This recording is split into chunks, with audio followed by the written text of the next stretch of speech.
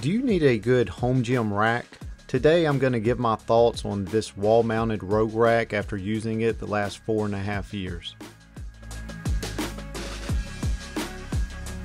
Back in early 2019 I was looking for a weight rack option for my home gym. I needed something really where I could do presses, pull-ups, squats, and many other exercises.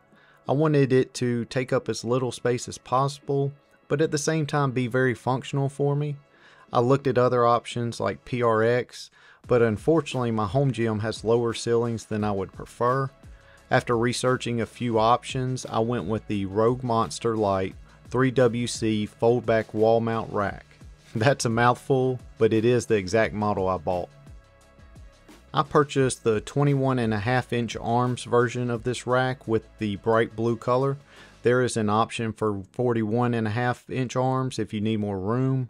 Everything else came with it: the J-holds for the barbell, a pull-up bar, and safety pins for the forearms and the pull-up bar. Right now I see the price is still at around $700, so it's like $705 on RogueFitness.com for just the base model of this rack. Make sure you have tools to drive the bolts into the studs on your wall. I would definitely recommend having 2 people install it. It just helps because it's fairly heavy. Let's talk now about how to open and close the rack along with its actual performance. To open the rack, just pull it open. You may have to lift it a little from the bottom if you have floor mats like me. It's not difficult, but you can kind of lift it up a little bit if needed. Also, the arms can open all the way out. This may be ideal for someone, but it really, in my opinion, defeats the purpose of being a space saver, but really it's a personal preference. Once you have the arms open, place the orange handle pins in each of the arms. Always start with the bottom and then do the top ones. This secures it in place. After that, you can add the J-holds for the barbell and the pull-up bar. There's 2 red handled pins that secure it at the front and back for the pull-up bar. If you need to close the rack, basically it's the same process. I almost always leave mine open, but there are times where I need more room in my home gym, so it shows great versatility giving you this option. How does this rack actually perform after 4.5 years of using it? I will say I've been very satisfied with its performance.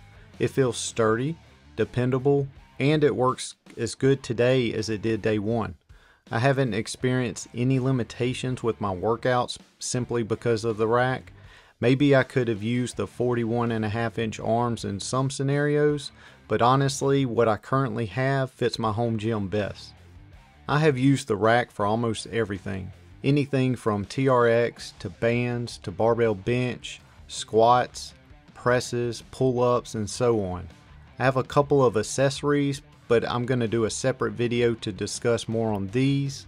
The rack looks almost new except for some scratches, simply from the J-holds, and most of the scratches actually came from a safety accessory.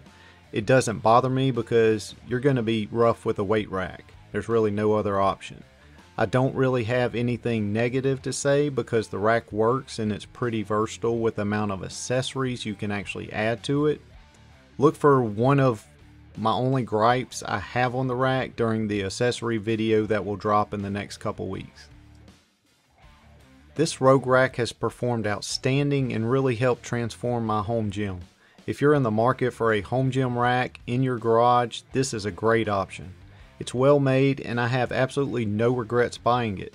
It comes highly recommended from me if you're in the market for one of these.